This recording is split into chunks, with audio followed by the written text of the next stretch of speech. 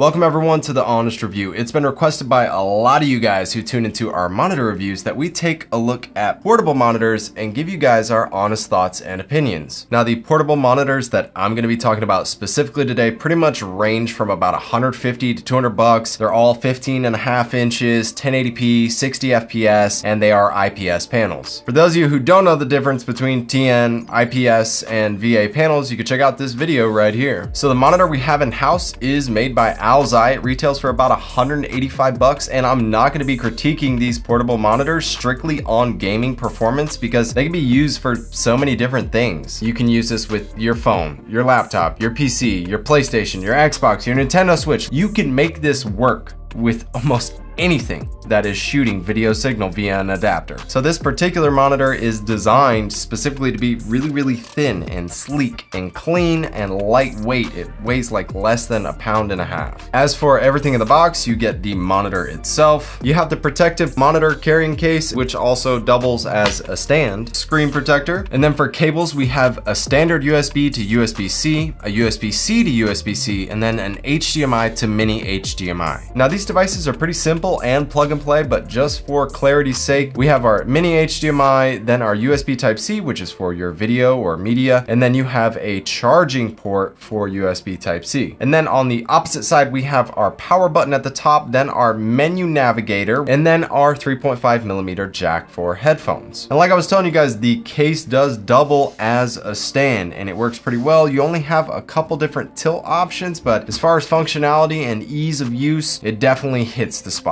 So first off, I'm going to cover some of the cons to these portable monitors. Number one being brightness. This is not going to be as bright as what you're used to seeing from like a mainstream monitor display or a television, phone, tablet, etc. It still gets really bright, but it's just not as bright as you're probably used to. The second con that I do have to consider would have to be the price point. I understand that there are a bunch of these, whether or not it's like 150 bucks to 200 bucks, that all pretty much have similar specs. 1080p, 60 FPS, IPS panel, portable, lightweight, small, but still a decent enough size of a display. I get it. This is a convenience item. But for me, for 185 bucks, even if it was 150 bucks, this is just a really versatile, lightweight laptop display. Another con to this device would be that it doesn't save all your settings, so every time I've had to use it, I've had to kick the brightness all the way back up, and then if there's other features that you like and use, you're gonna have to re-enable or change them every time that you use it. Final con really isn't so much of a con, it's just kind of a nuisance while using this in certain situations. When you're using this with a phone or any video signal that doesn't give this enough power, you're gonna have to plug in that external power. It's very portable, thin, lightweight. I also like that this is an IPS panel, which means it's much more color accurate. So if I'm plugging this into my laptop and I need an extra display and I'm doing some type of video editing or photo editing,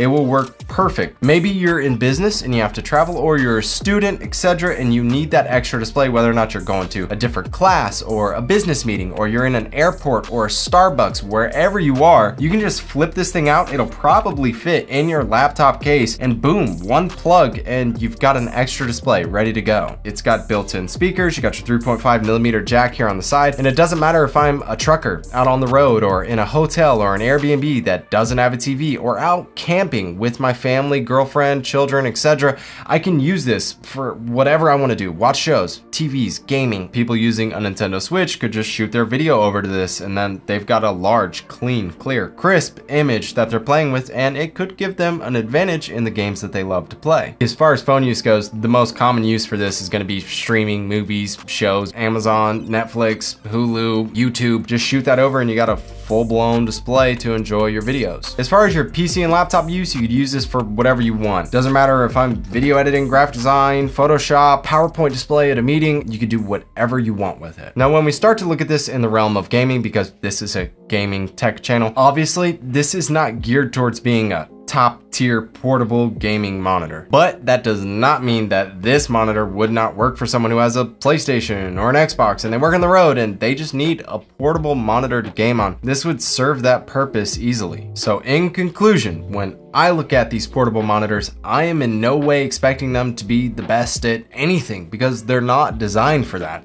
These are meant to be really well-rounded, versatile, functional, easy to use portable displays, and it does just that. It is a little bit pricey. I get that it's a luxury item. It's convenience. You don't necessarily need it, but once you have it, you can use it for whatever you want. Now, there are other portable monitors in this price range that have different features. So you got to look around and see what's right for you. Like, I found one that has VESA mounts in the back, so I could put it on a monitor arm and use it as a chat window, so I could read my chat while streaming. So if there's any in-depth specs or specifics for this monitor that I didn't cover in this video, I will have it linked below. I do hope you all enjoyed this no-nonsense, no BS review of the Auzai portable monitor and our talk on portable monitors in general and what they're good for. If you did, please don't forget to like the video, subscribe to the channel, share the content. It is greatly appreciated. Notification squad, you guys freaking rock. I look forward to seeing you all in the next one.